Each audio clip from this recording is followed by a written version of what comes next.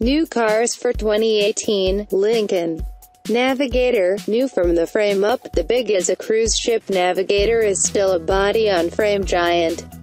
But to help it shed some pounds, its body is now aluminum. Not to worry, its frame remains steel. The Gator's new styling borrows cues from the Continental, but here it's done bigly. Inside, there are 3 spacious rows of seats and optional 30-way front chairs similar to those in the Continental. Because Lincoln likes to reinvent how you shift and to drive. There are now piano key-like buttons below the infotainment system instead of a conventional shifter. The sole powertrain is a twin-turbo 3.5-liter V6 projected to make 450 horsepower and a 10-speed automatic. A configuration the Navigator shares with its sister ship, the Expedition.